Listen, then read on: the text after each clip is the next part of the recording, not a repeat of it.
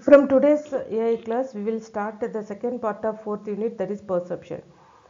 The topics will cover under perception are the image formation, early image processing operation, object recognition by appearance, and reconstructing the 3D world, object recognition from structural information, and using perceptions. So these are the topics that will come under the second part of fourth unit, that is perceptions. What is meant by perception? Perception provides agent with information about the environment by interpreting the response of sensors. That is, the agent is working its own environment, okay, and the current environment will be perceived by the agent by using sensors. So agent have many type of sensors. Through the sensors, it will accept the input from the environment. Okay, and the sensors are different types. They may include vision sensors, hearing sensors, and touch sensors. Okay, some special sensors are also there that will be used in the robots, and they send out a signal, that is radar or ultrasound signals, and that will sense the reflection of these signals of the environment. Okay, so the robot will send the ultrasound and that will be hit an object and that will be returned back to the robot. Okay, so this is called as active sensing. The first one is vision sensor. It has two components. First one is an object model and second one is a rendering model. What is meant by object model? The object model which describes objects that are in the visual world. Okay, that means the object may be people, building, trees, cars, etc. Okay, what are the objects are there in the environment, and it will describe those objects, then this is called as object model. Okay, that is, an object model could include the details about 3D geometric model taken from CAD system, that is computer aided design system. Okay, that means the object model will gives the details about all the objects in the environment. The second one is rendering model. It is somewhat advanced from the object model, which describes the physical, geometric and statistical process that produce the stimulus from the world.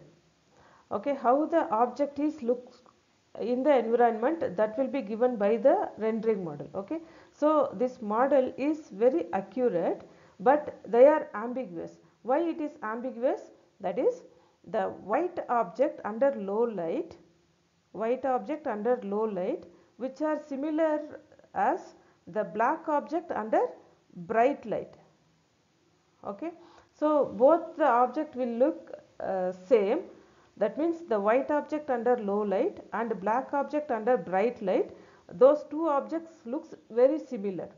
Okay, and the second one is the small object nearby and the large object in distance are look like a same size. Okay, so by these reasons the rendering model is quite ambiguous. Okay, and without additional evidence we cannot tell the image that fills the frame is toy Godzilla or real monster.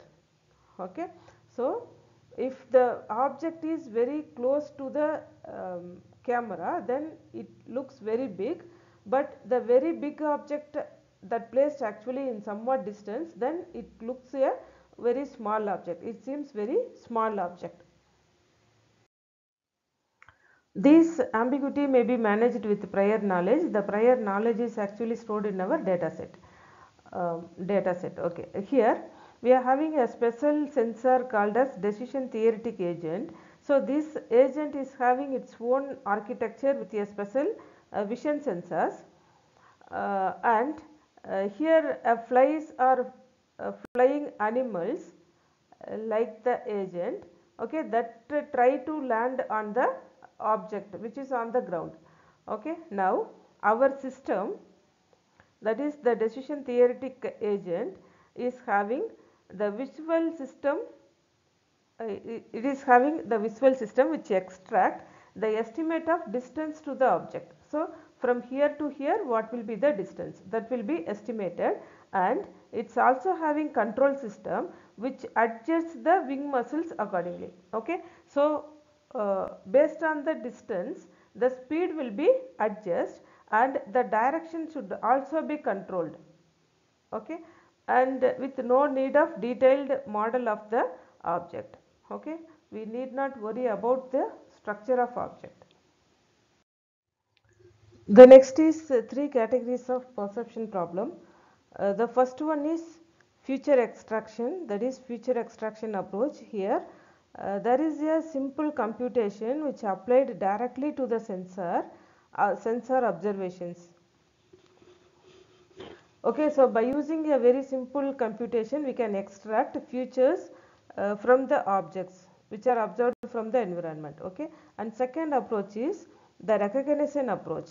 So this is somewhat advanced from the feature approach. Here the agent draws distinctions among the object it identifies.